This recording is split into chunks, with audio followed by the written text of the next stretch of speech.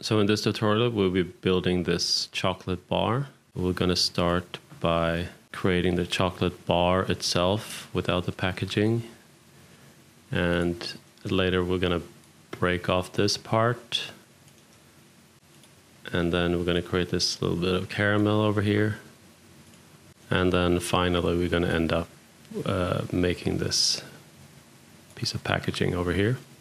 So let's open up Substance Designer here. This is the default interface. We're going to just customize it so it works better for this tutorial. So break this Explorer off, close this library. I'm going to break these guys off because I want to put them on the side.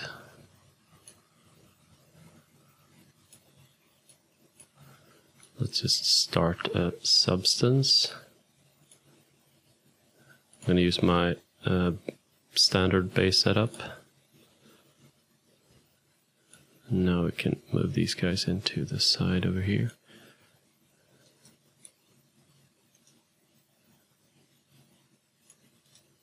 Like that. And we'll have the property field over here.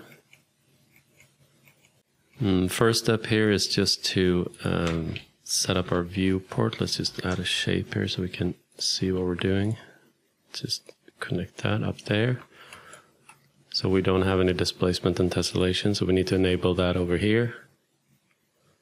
Make sure this one is set to tessellation, and then just go edit here. And we crank this up a lot.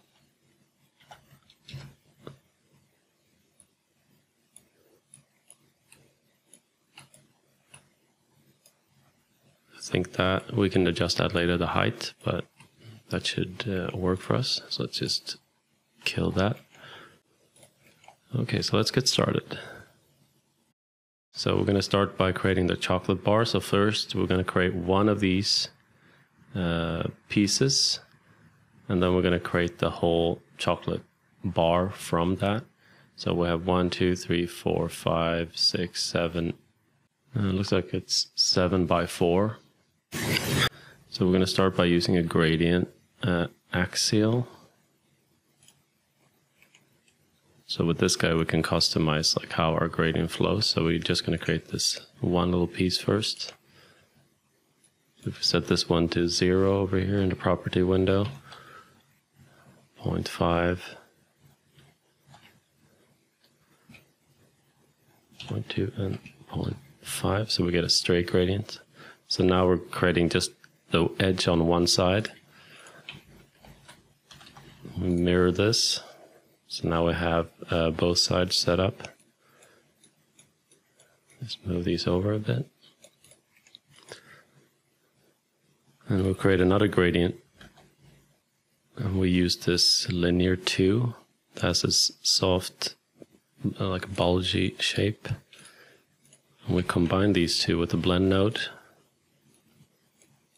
And we set that to min. So there we go, there we have sort of our first shape. We have the cut sides and the rounded top. The problem we have here now is we're using the full range. We go all the way from black to white. We can view the histogram here somewhere. Yeah, we use the entire range here. So we're going to compress the range by using a histogram range. And by the way, to get the node menu, you just press space on the keyboard and start typing. Compress this a bit so it looks neat.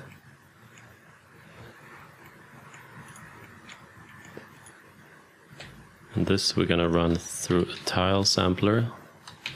Tile sampler is a node that just duplicates whatever you want to input into it. So we put this node into the pattern input, and on pattern here we say use the pattern input.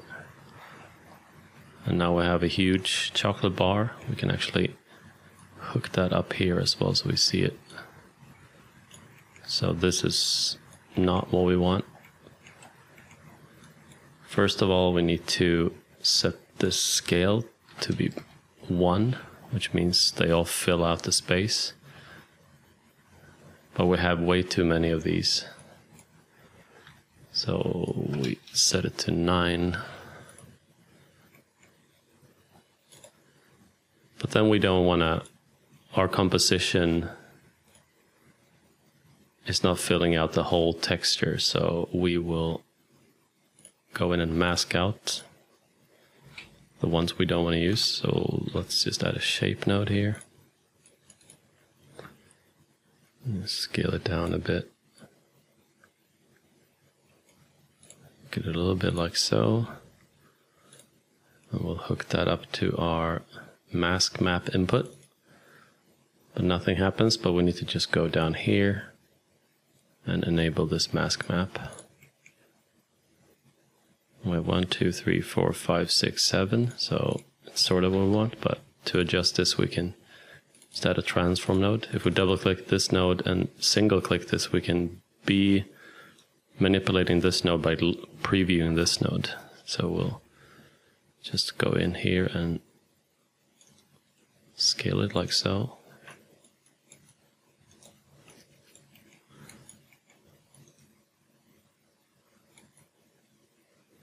That looks pretty good. And we can also go in and adjust our height here because we're just something that's more sensible. Seems like maybe 6. Looks alright.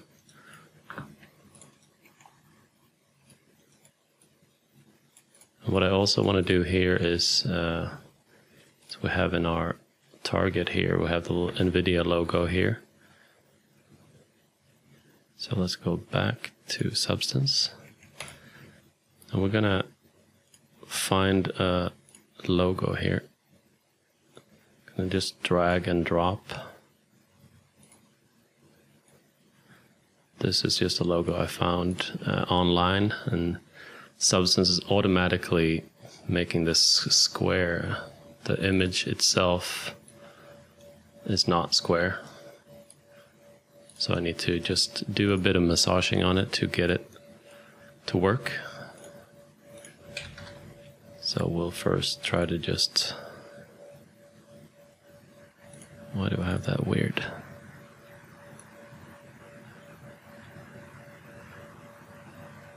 I'm gonna try to just eyeball it in.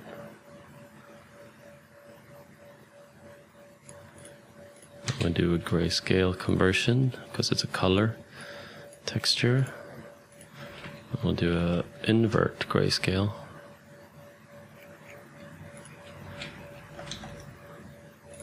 And also on this guy back here, you can say no tiling on this. Actually, that's not going to work. So we do it like this first, and we do histogram scan. And we just try to get the logo to be in there.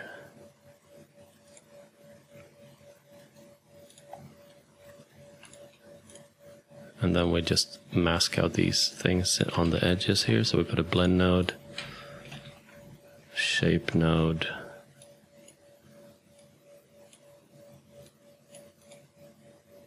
and just multiply that on top.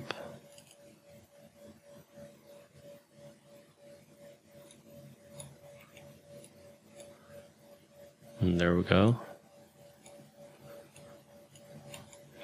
And now we just need to stamp this guy on top of here. So we do a blend node here. And we set this one to subtract, and we do something really low. Maybe 0.1 or 0.2. This just looks a little too perfect because it's chocolate. It's kind of like a soft type of material, so we need to just blur this so it looks like it's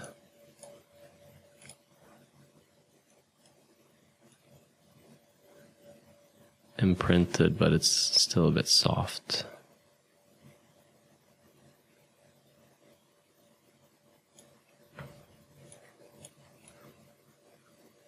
sort of like that.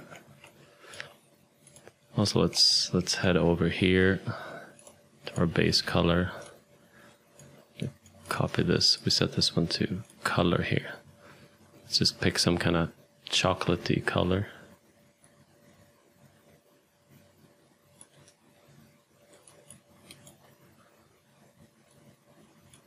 Just for preview purposes.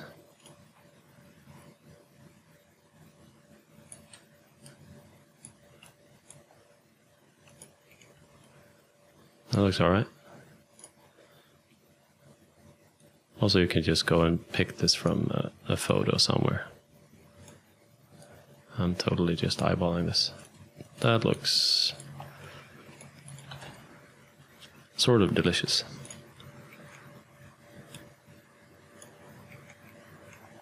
We're not really done with the chocolate bar here. We'll take this stuff, move it over here. We can call this, select these nodes and put a frame around here, and we call this chocolate bar setup.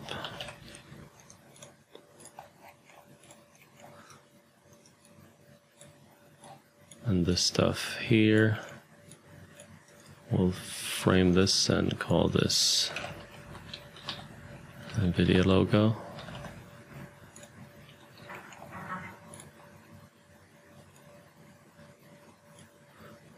We can grab that green color.